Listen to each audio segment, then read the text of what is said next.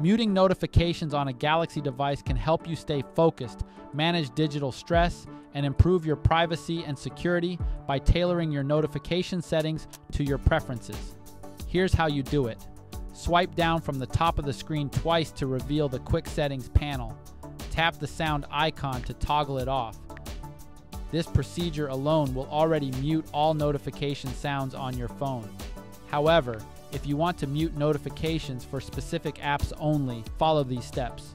Open the Settings app and then tap on Notifications. Tap App Notifications to see all apps. Scroll down and find the app you want to mute and tap on it once found. Toggle the Allow Notifications switch to the off position, which will block all notifications coming from the app. If you just want to silence the apps while continuing to receive notifications, then enable the notifications but choose Silent. The notifications for this app may continue to show, but you won't hear the usual notification sound.